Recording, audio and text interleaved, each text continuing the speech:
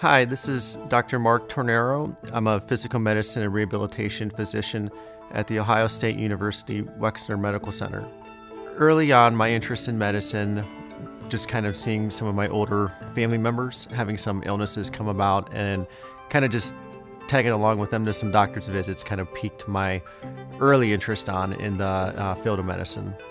My interest in physical medicine and rehabilitation started towards my third and fourth year in medical school when I was able to get some more exposure to some of the specialists working with some of my relatives who had some strokes and some functional deficits.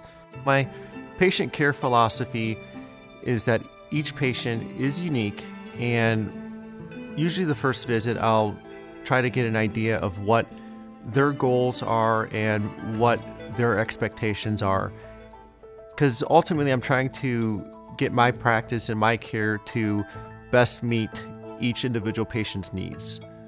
The most rewarding aspect of my job is being able to first meet the patient and kind of see where they're at day one, and then after going through some rehab services or some of our medical management, seeing them at a later point in time and then really getting to see the difference that we were able to make in their health.